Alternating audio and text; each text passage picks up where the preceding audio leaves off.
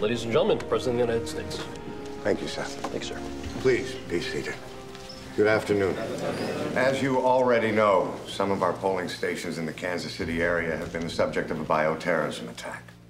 And even though our federal, state, and local law officials are assuring us that the polling stations will be safe, understandably, many Americans are still scared.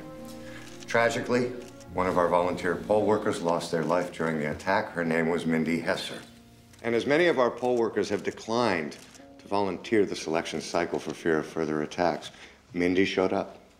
She set up her table, updated her voting rolls, as she has for nearly 23 years. Moments ago, I had the honor of talking to Mindy's daughter, and she told me that no fear or uncertainty would ever have prevented her mother from carrying out what she considered to be her most important civic duty, protecting our right to vote. Many of my colleagues have advised me to cancel these elections, but I have been inspired by Mindy's actions.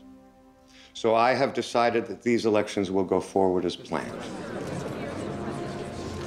Tomorrow morning, I myself will go to the polls alongside my fellow Americans, and I will cast my ballot. I believe we owe it to Mindy and to every other American that has given their life to protect our great democracy. We cannot live in fear. We will not live in fear. Thank you, and God bless America.